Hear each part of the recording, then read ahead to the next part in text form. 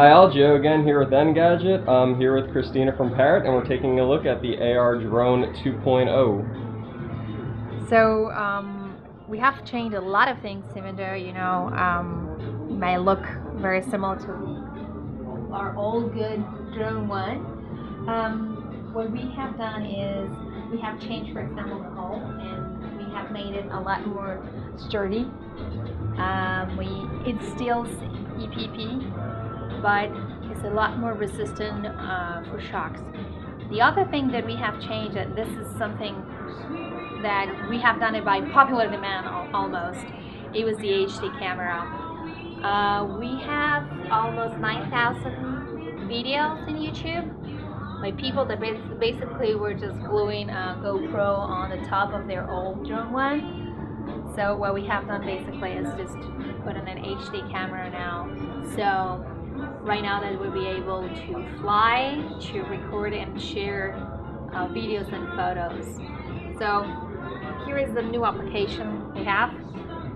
So basically here is where you will be seeing the photos and the videos that you have recorded. I don't know if you have some. So basically you will be just, afterward you will have the possibility to share them, to save them, or to delete them.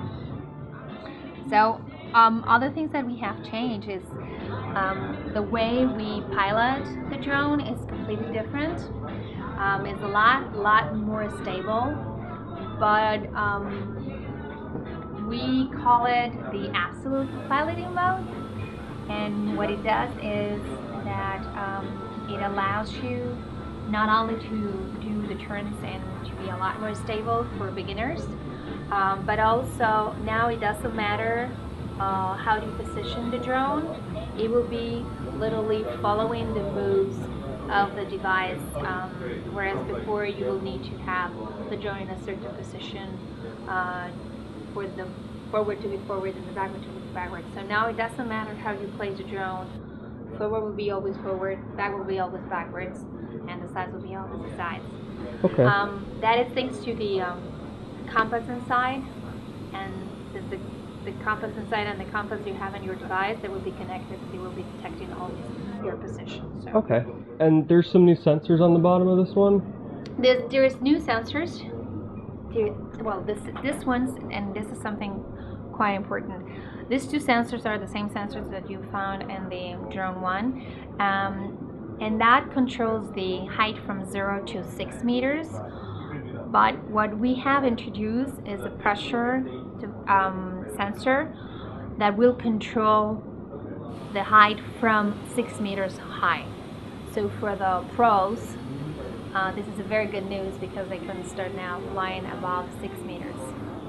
Okay, great. And battery life is similar? Battery life is the same. Battery life is the same. We need to consider that obviously they have a lot more features coming up in the HD camera, so we have compensated and we keep it into 12 Okay, months. cool.